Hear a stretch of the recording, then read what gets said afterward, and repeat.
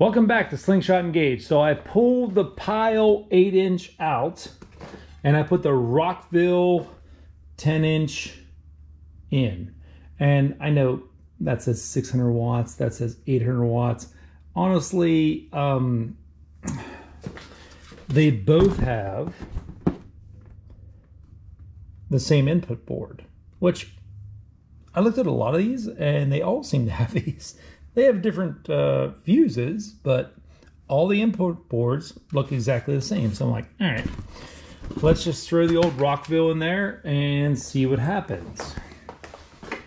And it hit a little lower. You know, of course, a 10 is going to hit lower than an 8. Was it as clean? Still on the fence about that, honestly. Yeah, I can't really tell. Now, this is a marine grade speaker, okay?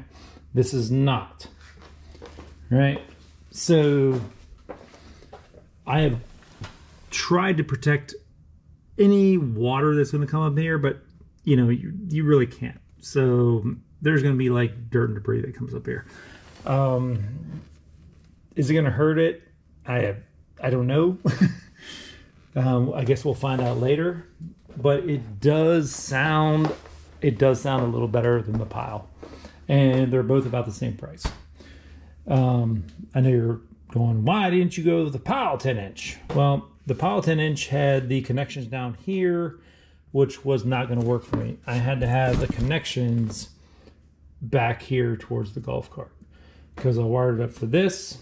And I needed to find a subwoofer which had the same connections, which this one did. So the Rockville, yes, I'm going to leave it in there for now. Have this on standby. I'll keep you all posted. It does hit a little lower. Does it sound cleaner than that? It sounds about the same, honestly. So stay tuned for more.